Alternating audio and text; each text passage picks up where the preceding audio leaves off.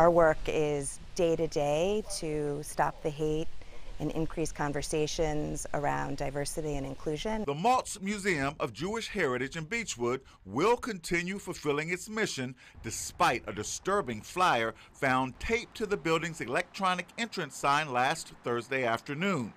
Printed at the top in bold letters, it reads, "Holocaust equals fake news," and goes on to dismiss the existence of the World War II genocide of Jews in Europe. This is an important issue when we talk about fake news or rewriting history, as if one of the most violent periods of our history never existed. Dahlia Fisher, Director of External Relations for the Maltz Museum, says the word offensive does not even begin to describe the hateful message the perpetrator is trying to send.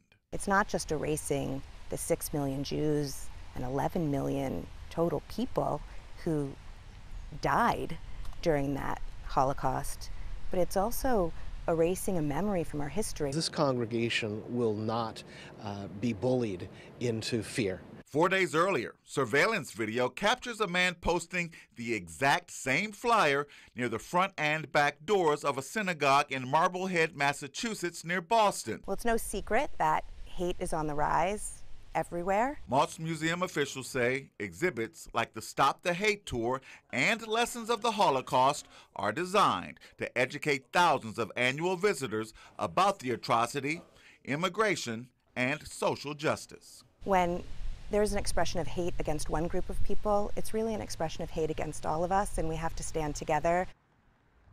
Beechwood's police chief says that the flyer did not include any threats. He also alerted federal authorities after learning that similar incidents have been reported in several other states.